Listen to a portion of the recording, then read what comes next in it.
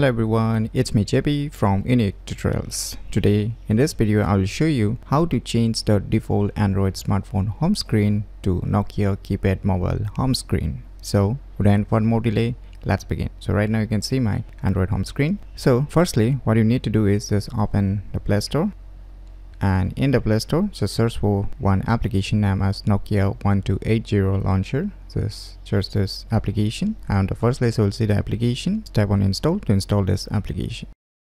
So once the installation is done, just tap on open. Now you will see a tons of options here, so just click on the first option.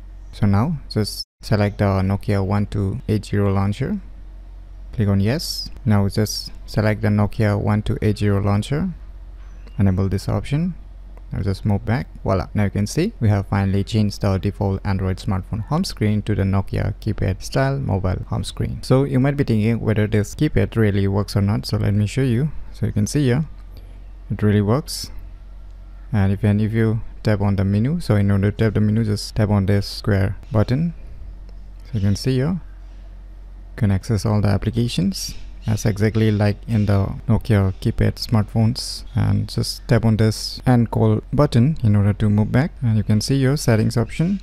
So under the settings you will see here notification toggles, and now on the left bottom you will see go to, and just tap on this horizontal button on the left side. You can see your customize option. So you can see here the customize option, so you can change the font themes also. So you can see here font themes, whichever font themes you want. So I'll just select this dark green, just move back. Now you can see here. So by using these applications you can easily change the default Android smartphone home screen to Nokia Keypad mobile home screen very easily. So if you never known about this cool application, then you should definitely give it a try. So if you find this video tutorial useful, please click on the thumbs like button, and if you're new to our channel, click on the subscribe button, and lastly, thanks for watching.